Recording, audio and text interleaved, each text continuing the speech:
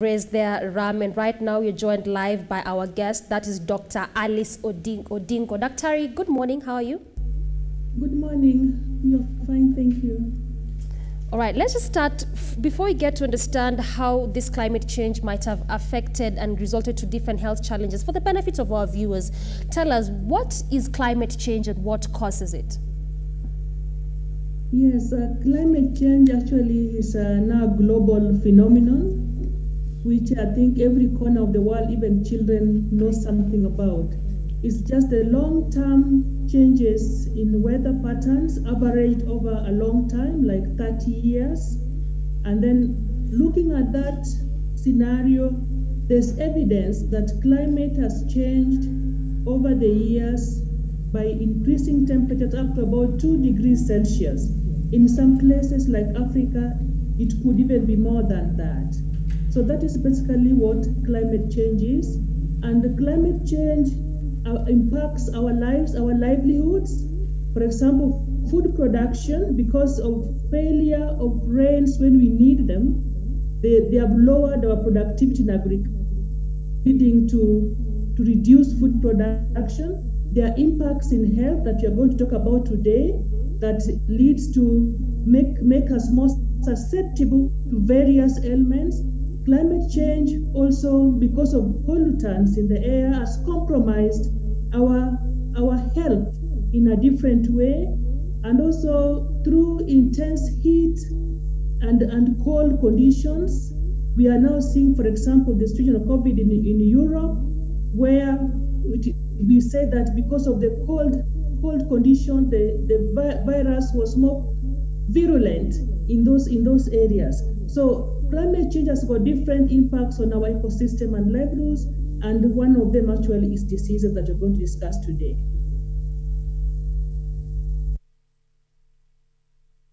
You mean?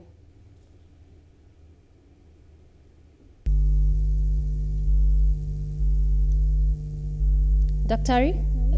Yes, please. I'm saying, when you talk about the difference in climate change, at least being different in places such as the African continent, what do you mean by that?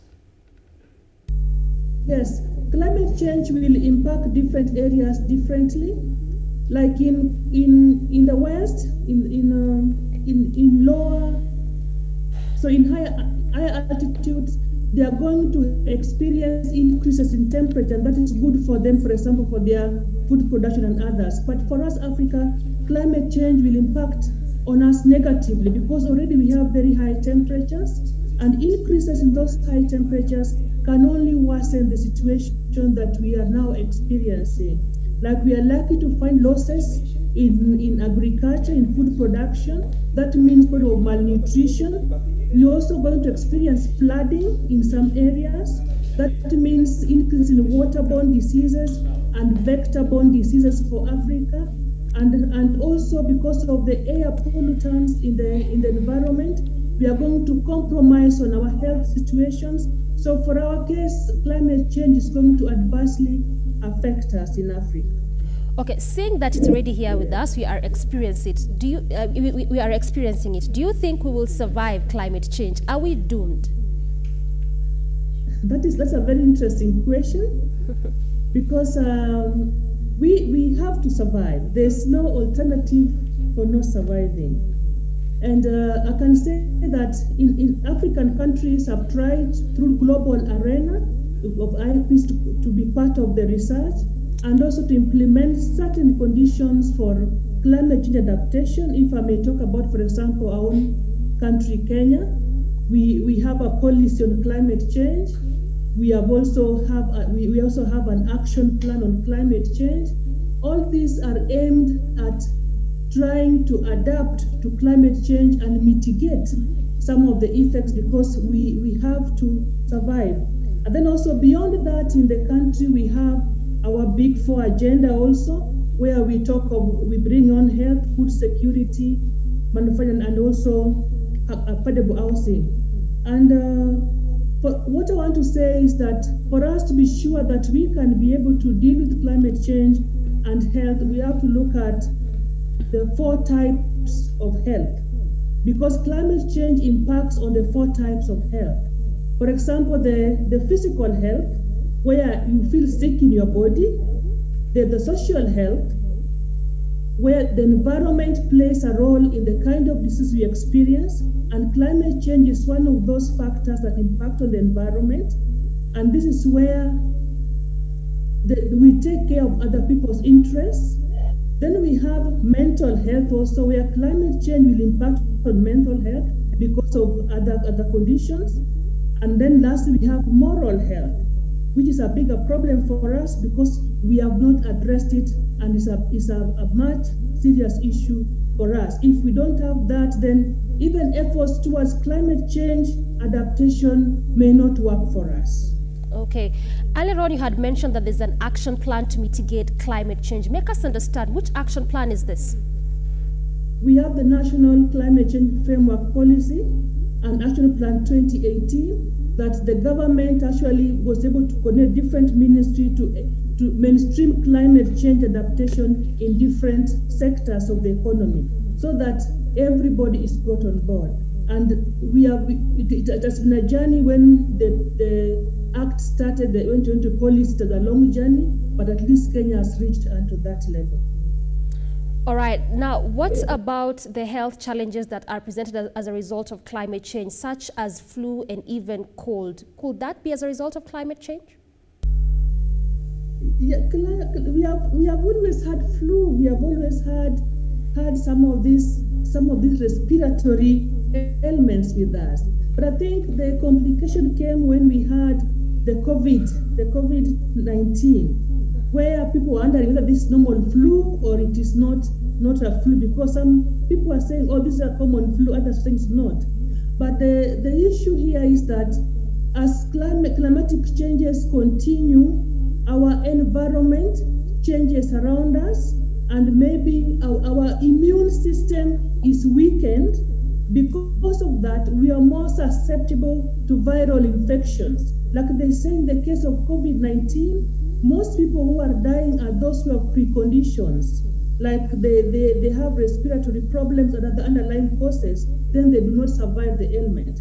And that means if we have compromised health situation, then we will be more susceptible to most of viruses and their effects, even without climate change.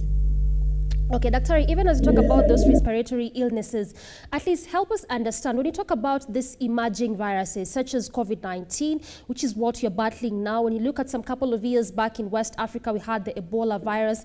Could this be a manifestation of difference in climate change? It could be yes, and it could be no. If I may draw your attention to, for example, before that we had things like HIV/AIDS virus, which we said, or research tells us, came from chimpanzees. Then you mentioned Ebola. Ebola was there also, and then we have, there's also SARS, which also came up, which was from birds. Then now we have the COVID, they say from birds, although not proven. Those are the theories that are going around these diseases. But the issue is, as climatic changes, human beings are moving into virgin environments where they are felling down trees and getting in contact with some animals which may be carriers of these viruses. So as they mingle around with these animals in the forest, which they don't know about, they can pick up some of the viruses, and that can be a problem. All right. Now, there's also that question of weather and climate, whether it determines on which places COVID-19 can occur. What is your take on that? Weather and climate. Yes. Yes. There's a theory again that the virus thrives in a cooler environment. Exactly. And that in Africa it is warmer, and therefore we should not worry more about the virus. But I want to say that still little is known about COVID-19.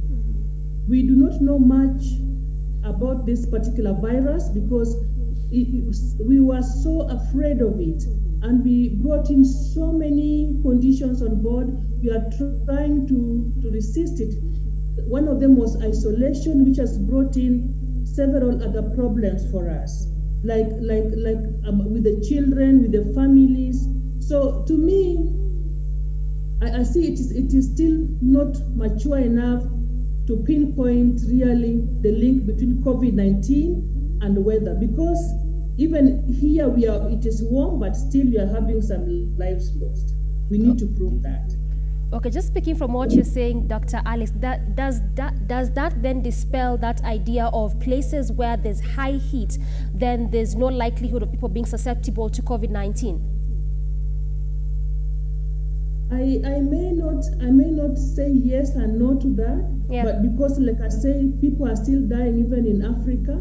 But again, there are also people saying that because the virus is slowly degenerating, it may soon disappear on its own. I think we need more research in that area just to understand the COVID-19, but whether it is related to weather or where it came from, and also how it is spread. But for the time being, we are taking precautions, hoping that they are working for us. For the time being, you're just taking precautions, and that you're saying that there's no direct link between climate change and COVID-19. But one thing is clear is that because of the air pollution, due to emission of gases in the atmosphere, that alone compromises on people's health, and therefore when they contract COVID-19, they get more impacted, and that actually compromises their health. They can even die from it. But if somebody is healthy enough, like they say, you are able to resist the disease. Okay, now even as you talk about air pollution, Dr. Alice, there's that question of now there's been reduced human activities, seeing that most people are now at home or even working at home due to COVID-19. And could that at least have impacted climate change positively in us not having so much air pollution and even water pollution as it were? Yes, I find that very interesting. Yes, because climate change, like I began by saying, is a long-term average of weather. And it takes something at least 30 years for us to say there's a change. Okay. Otherwise, the other things are just daily effects of weather. And the COVID-19 is just about 3 months or so old, or maybe 5 months old. And that impact is not enough to call it, to link it with climate change. But we can still use maybe the weather variation. But the little impact that has been created by isolation, for example, staying indoors, like less vehicles on the road, less pollutants on our waters, that is there, but it cannot still create any impact in climate change mitigation. It is too minimal still. All right, now slightly away from matters COVID-19, let's come to the issue of flooding, seeing that in the recent couple of weeks, at least in different parts of the country, we've been experiencing heavy rainfall, in some other parts even flooding. Could that be as a result of difference in climate change? Yes, flooding is part of the impacts of climate change that we're likely to experience in this part of Africa. And it is normal that within April, May scenario, we normally have high rainfalls in some parts of the country, for example in Kenya. And this time the rainfall was enhanced, and that's what led to flooding. So that is one of the impacts of climate change. And we could see what devastation it caused to the people that were involved. Like, people lost their houses, people lost their property, people were, they even forgot there was isolation. Now they were converged in one places, and this has got impacts even on families. I have been seeing, for example, in the media about the teenage pregnancies that you are worried about, and this could be even other aspects of health that are indirectly linked to climate change, which are not being addressed. But we are more worried about teenage pregnancy and not the number of people that could have gotten HIV/AIDS, even during those problems for isolation and flooding. Right. When you said, yes, that it could be as a result of climate change, the issue that you're experiencing, that is the issue of flooding, then what can we do as a society to curb that? Yes, when we talk about climate change, there are normally guidelines put for us how to adapt. Like we have to take care of our resources, the forest. We have to minimize waste in the environment. We have to use clean energy, that is away from fossil fuels, and maybe use renewable energy sources like solar, geothermal, and others. So there are many areas of addressing climate change, which I think we are trying to do. That's another topic on its own. And each country, for example, Kenya is a signatory to the Paris Agreement, where they made commitments under what we call independent national determined contributions, and each country decides how they want to reduce their greenhouse gas emissions. And then at the end of it, they're able to evaluate how better they are doing it, because it's a joint effort. You cannot do it alone. It's a global problem and must be also addressed globally and locally. Wow, I like what you say that it's a right. I like what you're saying that it's a joint effort. Now, in your perspective, do you feel like there's probably something more than the government can do, at least to reduce such kind of issues? And if is there, what do you think they can do? For the government of Kenya? Yeah. To deal with climate change? Yeah, because you're saying like it's a joint effort. So what can they do? Okay, for the simple things we can start, we can address the use of energy, which is within our means, and the government actually is trying to promote renewable energy and reduce dependence on fossil fuels. That's a positive way of doing it. Secondly, we need to preserve our forests, because forests are what takes off the carbon dioxide from the environment and gives us oxygen to breathe, so that will clean our air. So we need to grow more trees and give our environment breathers to clean the environment, to clean itself. And then also apart from that, in terms of agriculture, we can use climate smart agriculture techniques or practices, where the first thing is to be able to use conservation techniques to conserve the soil. We are also able to use drought-tolerant crops to be able to prevent losses due to drought, and then also minimizing chemicals in our environment. All these work together to deal with climate change. All right, you've said that especially minimizing on cutting down of trees, especially in our forests, to at least reduce the adverse effects of climate change. So does that mean that is also a contributor? Yes, that is a contributor. Because of deforestation, yeah, we have encroached into the forest, and because of that, there's not enough trees to absorb the carbon dioxide from the environment, and that means accumulating within the atmosphere, and that is what leads to greenhouse gas emissions or global warming that is actually impacting on climate change. All right. Now, seeing that you're someone who has so much knowledge on matters environmental studies, in your perspective, Dr. what can the global response to COVID-19 teach us about how we handle climate change as a society? I think that's a very important issue. Yeah. Because when we heard about COVID-19, all of us panicked. And it's like all of us went to our hiding places, and we didn't know how to socialize or do anything. And I think we are yet to know the impact of isolation on our lives. And to me, I think this should not be the trend. We need to live healthy every day. And we need to improve on our health issues. For example, health infrastructure should be there. We need to work on research, because we know about these viruses, and we know that viruses do not have a cure, and therefore by living healthy we can deal with them, and when they come, our immunity can be able to resist them. We can also create awareness so that people are aware on how they can cope with the disease, and in case of isolation, how do we manage livelihoods? How do we manage particularly those low-income communities in urban areas? And apart from that, we need to fight poverty, because we have seen how the problem of poverty can make control of a pandemic almost impossible.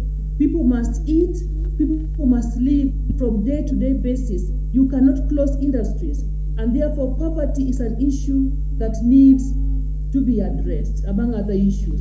And then also we need to map out our natural resource base. In Africa, we are still endowed with a lot of natural forests. And I believe where these viruses, zoonoses are coming from, there are also solutions to those problems. And therefore, when you, particularly our herbal medicine, if you go and do research on them, how to deal some of the ailments, this can be done. Sometimes I am not very sure whether the solution to viruses is just the vaccines. And if it is so, then why don't we make vaccines ourselves?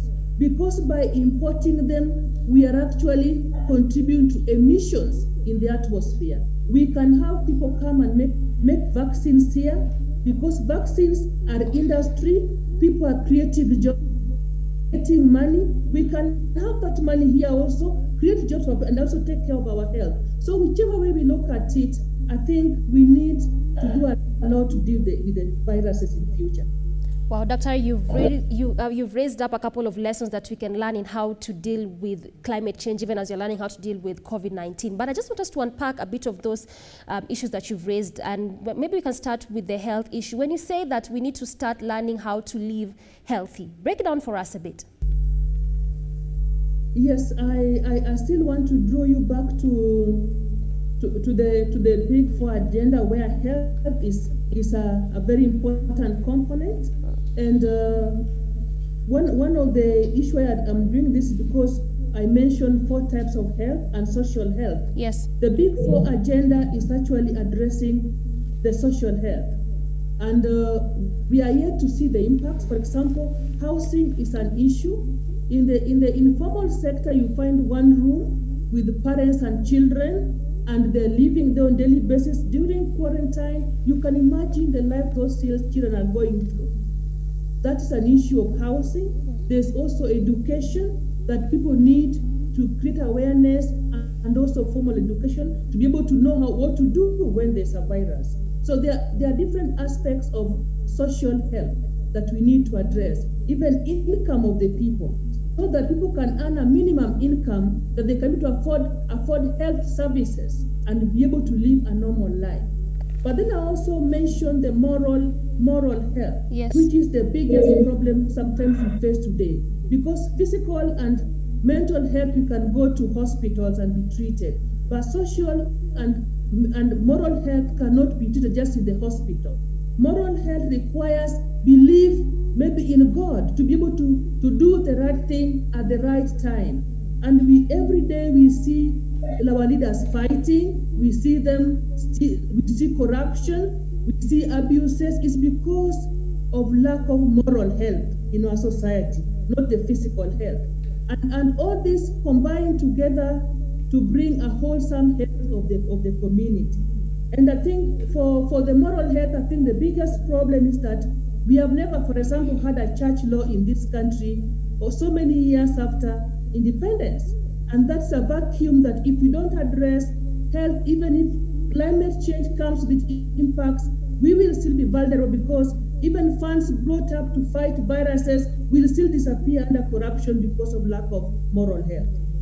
All right. Also, you had mentioned that even as we deal with climate change, that it's important for us to start creating awareness on better coping mechanisms. Which coping mechanisms are this, and how can we create awareness in regards to this issue?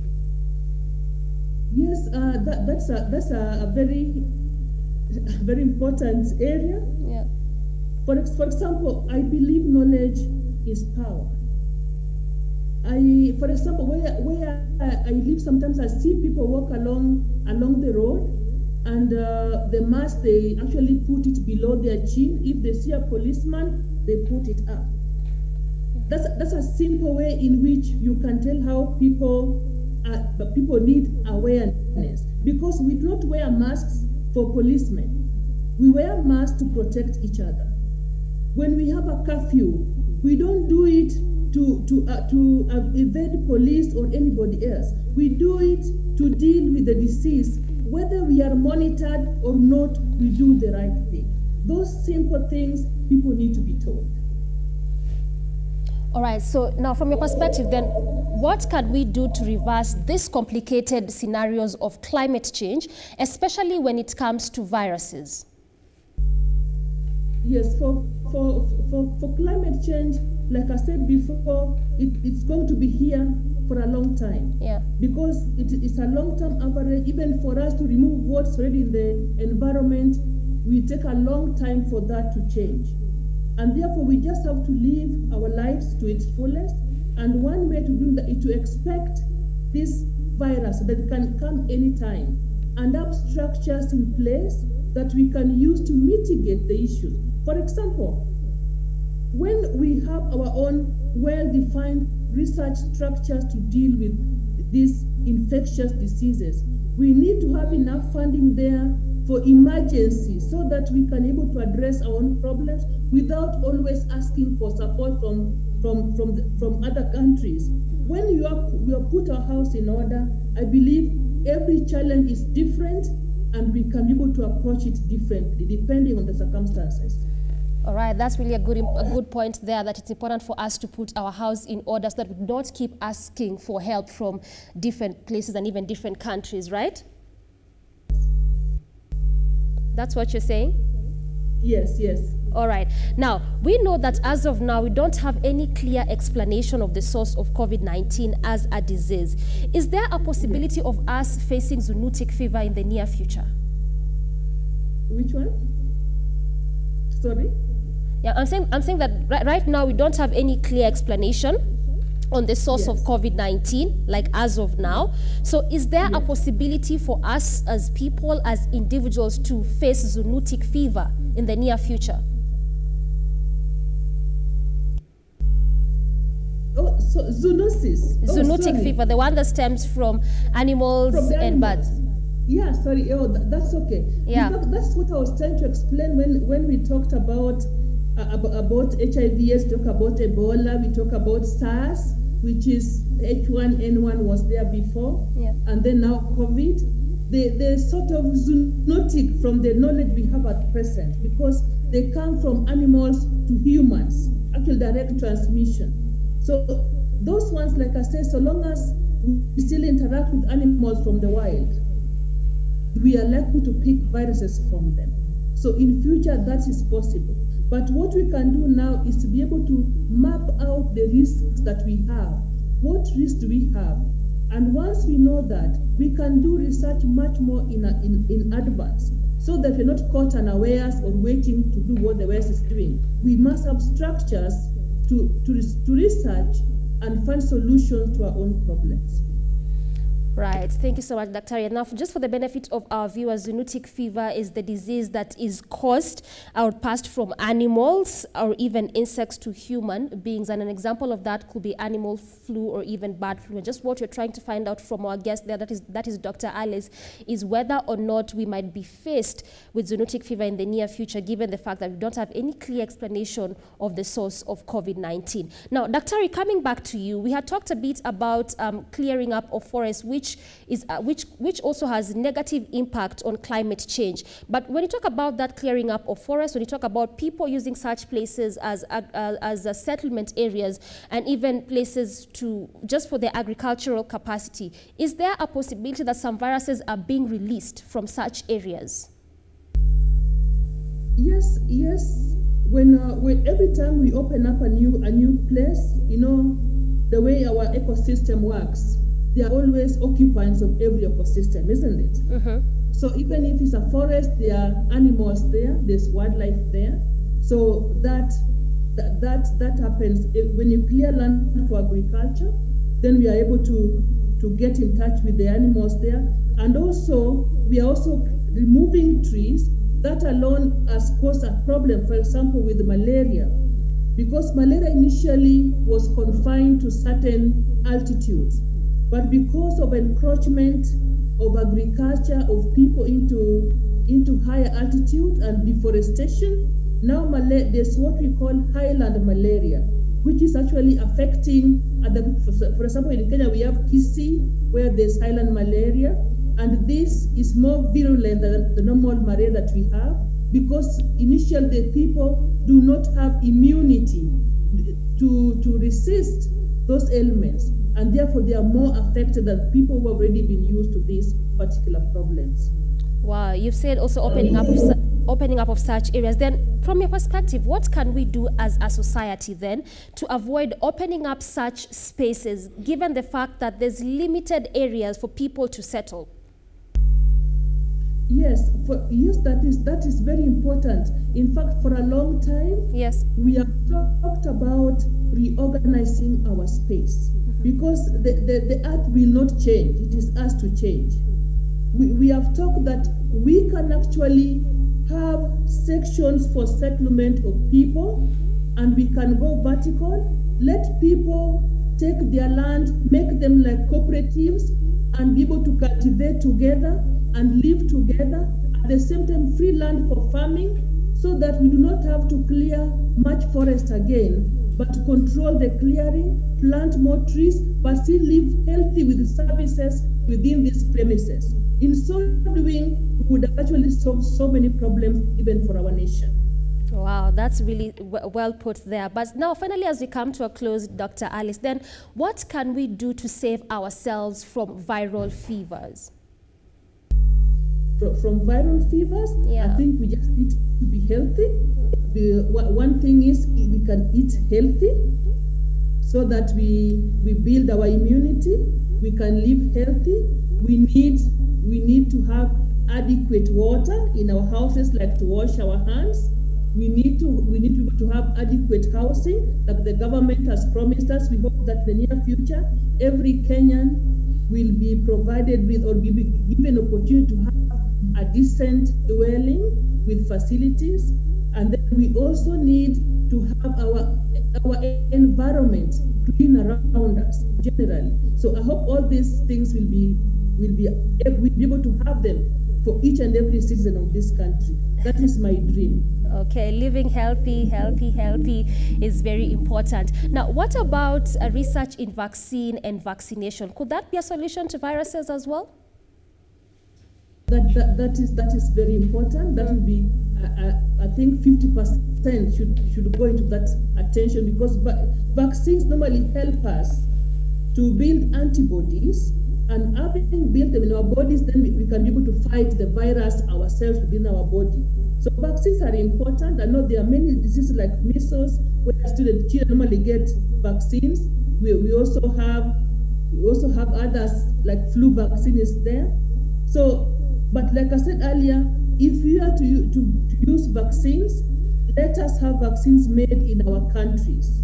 Then we know how they are made. We know what is involved. Then we can also use them for ourselves. But when vaccines are made elsewhere and brought to us, we do not know what is in those vaccines. We do not know even the impacts. And also, we don't want to be the market for people to just make vaccines and bring to us. We can also be our own markets. We can make them, use them, and build our industries, and create employment, and also keep health. To me, that's my approach to vaccines. Right, that is really so nice, saying that we can also make vaccines for ourselves. We don't have to rely on the outside world to do that. Then, do you feel like we can get a lasting vaccine for COVID-19 in your perspective? Lasting vaccine? Yeah. Do we need a lasting vaccine? For viruses, we don't need a lasting vaccine. You just need, once you build the antibodies, then the body will deal with it and the virus can die. Okay. Unfortunately, if some are weak, those ones will be eliminated. But those who will survive, they would have survived, and therefore they'll be strong enough to resist that virus. All right.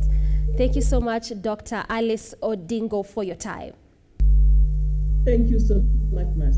All right, we appreciate your input. So I've been speaking to Dr. Alice Odingo, a senior lecturer at University of Nairobi on the Department of Geography and Environmental Studies, just helping us understand more about climate change and the emerging health challenges presented in that sector. Our special focus has been on viruses and specifically COVID-19. So that's that, and that's where we bring to a close Good Morning Kenya this Tuesday morning. Join us again tomorrow for our next edition of Good Morning Kenya. From me and on behalf of the entire team, we say thank you so much for watching. Till tomorrow, good morning.